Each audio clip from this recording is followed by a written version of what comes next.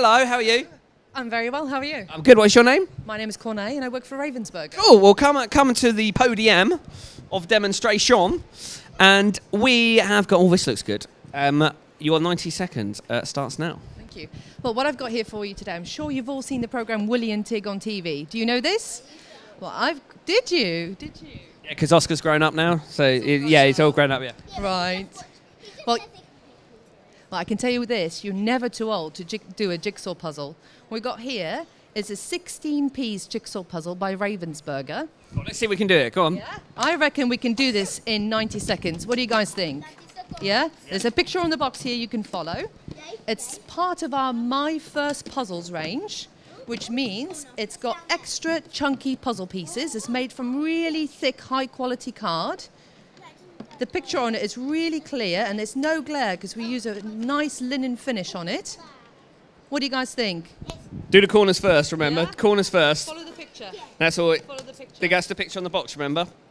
So this is part of a range, as you said. What else is within the range? So we've got 3 other licenses. That's part of the My First Floor Puzzle range. Gruffalo, In the Night Garden, and what's the other one?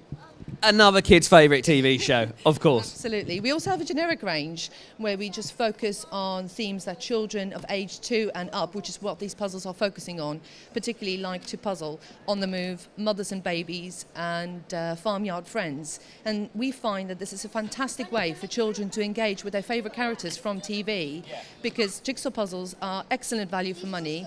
You can do them over and over and over again. And because it's such a large puzzle, it's perfect to do on the floor.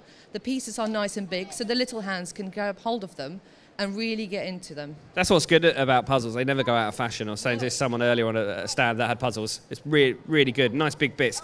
Oh, you didn't do it. You didn't do it, gang. You nearly got the middle bit. So, how long do you need? 3 hours. Oscar needs 3 hours. I think you'll be all right. I'll tell you what, I'll get your verdict and opinion as you finish it off. And I think by the time we do that, I think it will be finished. So, Oscar, what do we think about this? Remember, it's for younger people and puzzles. I think younger people will like it. And it'd be quite doable as well, do you think? Yeah. What do you think, Molly? I don't think it's really my age, but I think other people that are like smaller than me will do it. Did you used to do puzzles when you were smaller? Yeah, I still sometimes do some, but I don't harder think ones. Yeah. Yeah. Elliot? Done it. This is good. Yay! Yay! This is it. Well done. What do you think, Elliot? I like it, and Now listen here. There's words always Elliot's the I like it, and it's a bit hard. I think it will be a little bit too. I think the little ones will be like that. So I think they won't get the hang of it.